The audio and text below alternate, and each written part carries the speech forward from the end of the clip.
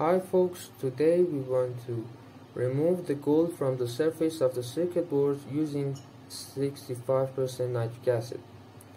We pour down the nitric acid into the beaker until it tops the circuit board, something like 200 milliliters. The nitric acid will react with the copper in the circuit boards really fast, and the liquid will turn to green.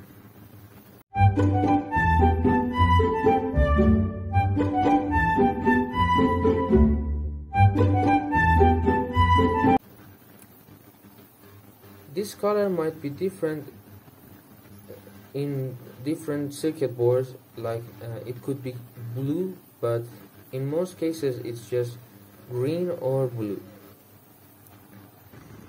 We put the beaker in the ultrasonic device and put the lid on. We set the ultrasonic device to 60 watt power and 35 hertz in frequency. The temperature of this reaction should be a little bit more than room temperature, like 30-35 degrees, but not more. The reaction of copper and nitric acid will reveal brownish orange gas that is the product of the reaction of nitric acid and copper, and it's mostly nitrogen dioxide, NO2, and it could be really bad for your health. So you might want to use a hood, an industrial hood.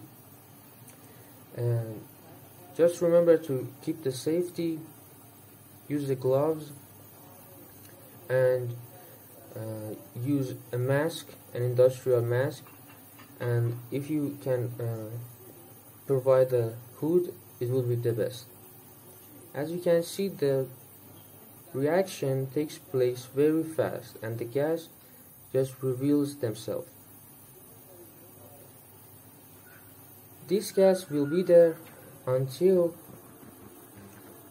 the components are in the beaker, and as you remove those components from the beaker, you will see that gas will vanish. The circuit board should be checked one by one in the beaker, and then they should be removed just by one.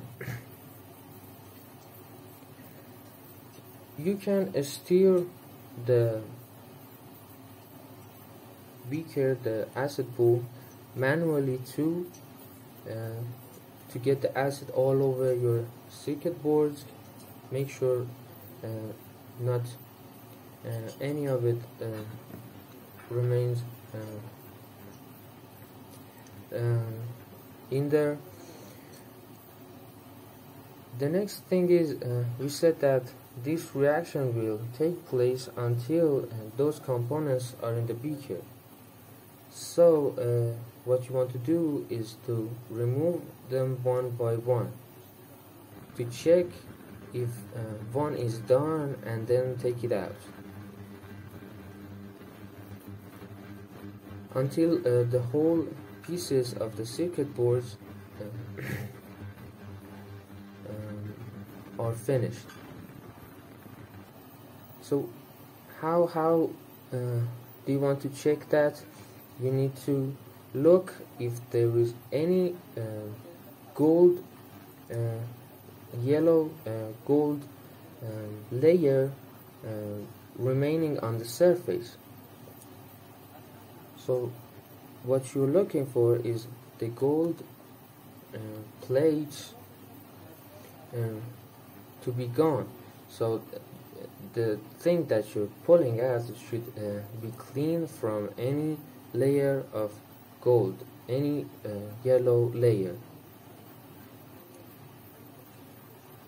Here we did the procedure in the room temperature, and it took like 7 to 8 minutes, but if you do it in 30-35 degrees, the procedure will take like 2 or 3 minutes. So you take the circuit board pieces out and check them one by one, see if any gold remaining on them. In this case, you'll have two scenarios. Scenario number one, there is some gold remaining on it, and then you should see if the circuit board is disintegrated much, and the amount of the gold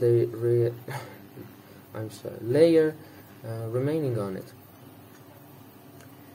And if the gold on the surface is much and the circuit board just didn't took part in the reaction, you should let it back in the beaker.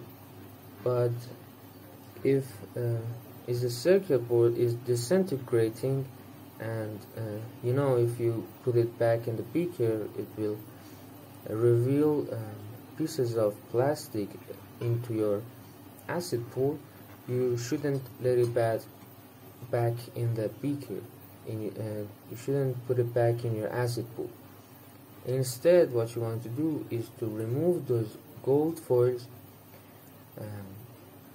from your circuit board. And remember, if your circuit is disintegrating, don't let it back in the beaker, because it will reveal other components in your acid pool, the components that you don't want. The components and these components will make the later procedures even harder.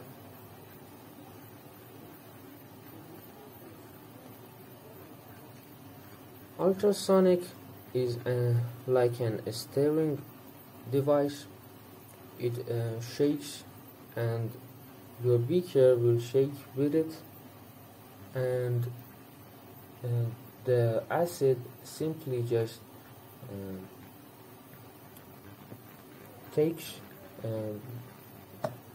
react better with the circuit board. So we take that the circuit boards one by one, we check them if they are finished or not, and we said that these procedures, these revealing gas wouldn't stop until the whole circuit boards are out of the beaker.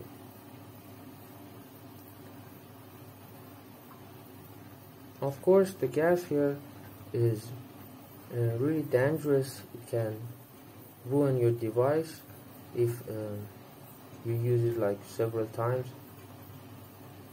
You can see the effects of this dangerous gas on your devices. So after the 7-8 minutes is finished, we took out the beaker from the ultrasonic device and started to check the remaining circuits in the beaker.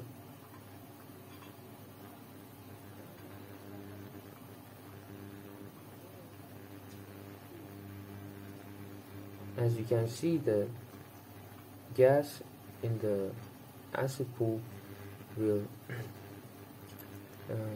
start to stop.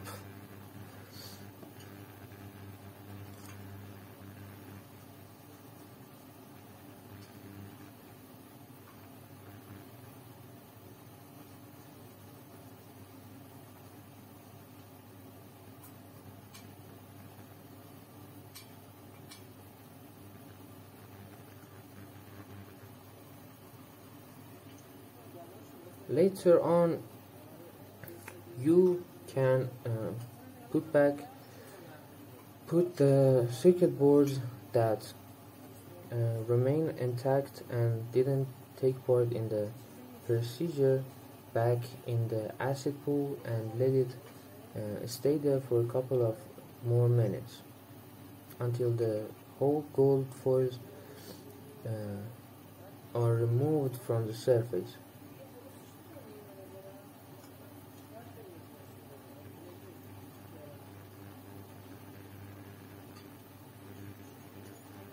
Checking if a circuit board is finished will be really easy.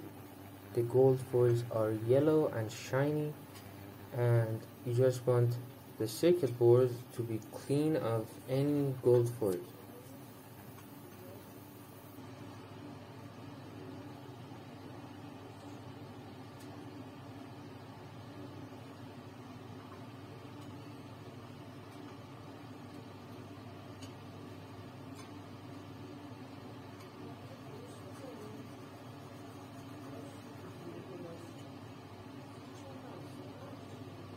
The key to this procedure is to let the circuit boards stay in less time in the acid pool in the reaction with your nitric acid, like 2 or 3 minutes.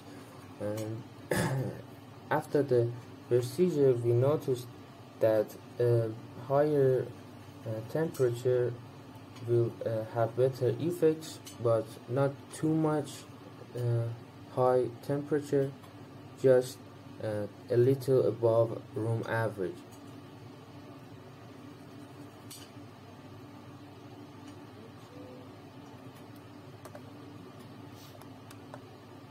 The result, gold foils, of course, are not pure gold. It will have some plastic pieces, some components from the circuit boards in it that we need to remove. That by itself has another procedure that we'll talk about in the next videos. We put the complete circuit boards back in the beaker and let the gold foils of them to be removed.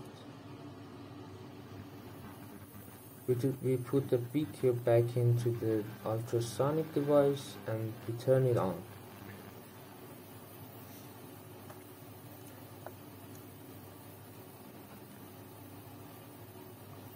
So basically what we did here was to remove the gold foils from the face of the circuit boards and then make sure that each circuit board is finished and we don't have any gold foils remaining on them. We talked about how these gold foils aren't pure gold. They are gold foils with plastic and other components which cannot be melted down. To melt it down, we need to make another procedure that I'll make a video and we'll talk about in the later videos. Thank you. Please like and subscribe. Hi folks, today results.